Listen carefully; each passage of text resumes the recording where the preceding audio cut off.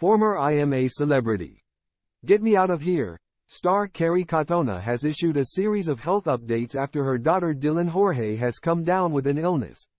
Kerry Katona has ordered her daughter Dylan Jorge to stay in bed, as she is struck down by illness. The former Atomic Kitten star also revealed that the 9-year-old is suffering from a high temperature. On Saturday, the 2nd of December, Kerry, 43, took to social media to reveal that Dylan Jorge, who often goes by the nickname DJ, is poorly. She posted the update to her 825,000 Instagram followers. The ex-IMA celebrity, Get Me Out of Here, contestant took to her Instagram stories and shared a video of herself and her daughter lying in bed.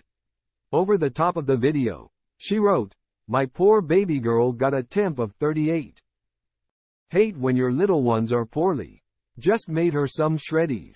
In a further update, the mum of 5 told her fans that she was off to pantomime rehearsals before discussing her daughter's health. "Been up since 3 o'clock with this one," she began before panning the camera to DJ. "Her temperature got to 38.7 and now it's 36, Kerry revealed. "So she's had Calpol, but she's been told she's got to stay in bed all day. All day. Stay in bed," she reiterated to DJ, whom she shared with George K before he died in 2019.